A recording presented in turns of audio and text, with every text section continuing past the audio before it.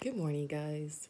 Welcome to my channel. Thank you for tuning in. This is Dr. Jocelyn, and today I just wanted to do a brief video. I really don't have a whole lot of information to share with you, but I just thought I'd share what I normally eat for breakfast.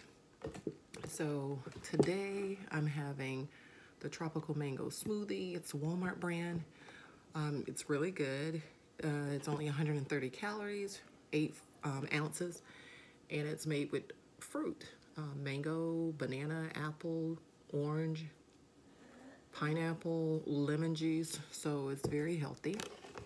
So I normally just pour a little bit of this. I've already had some before, so because it's so good. And then I have a couple of bananas. I'll get one for now. But yeah, this is generally what my breakfast consists of. And yeah, so anyway, I just want to come to you guys and share with you what I normally have for breakfast. Thank you so much for tuning in. I hope that everyone is staying safe, and I hope that you're having a wonderful, what's today, Friday? Happy Friday. Bye.